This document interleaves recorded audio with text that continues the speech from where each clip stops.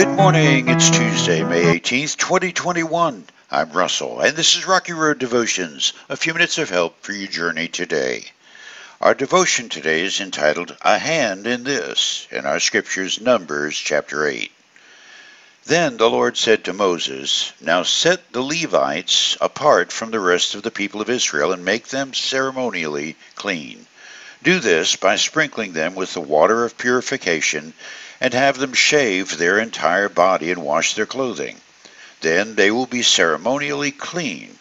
Have them bring a young bull and a grain offering of choice flour moistened with olive oil, along with a second young bull for a sin offering.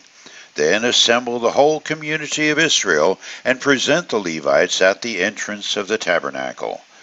When you present the Levites before the Lord, the people of Israel must lay their hands on them. Raising his hands, Aaron must then present the Levites to the Lord as a special offering from the people of Israel, thus dedicating them to the Lord's service. Next, the Levites will lay their hands on the heads of the young bulls. Present one as a sin offering and the other as a burnt offering to the Lord to purify the Levites and make them right with the Lord. Then have the Levites stand in front of Aaron and his sons and raise your hands and present them as a special offering to the Lord. In this way you will set the Levites apart from the rest of the people of Israel, and the Levites will belong to me. After this, they may go into the tabernacle to do their work, because you have purified them and presented them as a special offering. Of all the people of Israel, the Levites are reserved for me. I have claimed them for myself in place of all the firstborn sons of the Israelites. I have taken the Levites as their substitutes.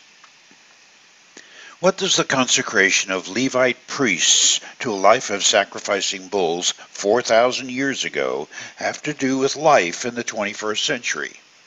The answer to that question depends on whether or not you're part of a faith community.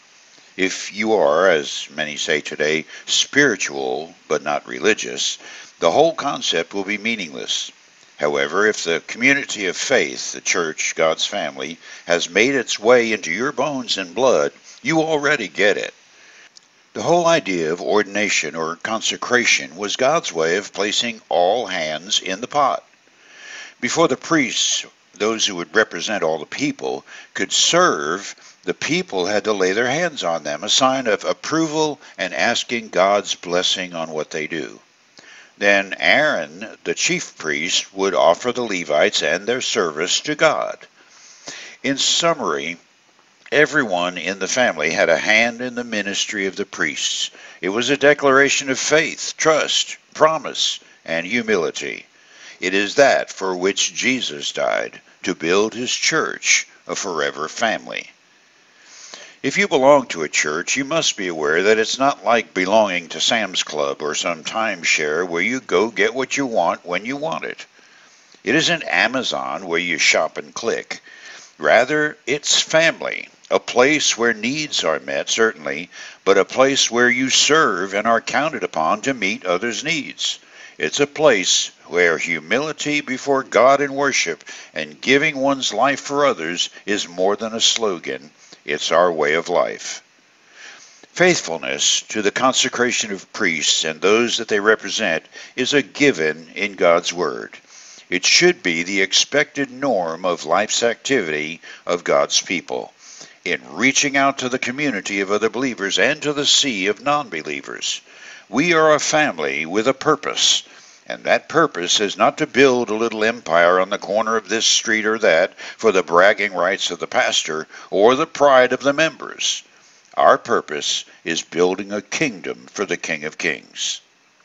For you today, if you are a member of a church, one of the things God expects from you is that the hand that was in it from your first day in God's family is still in it every day you breathe until God takes you home.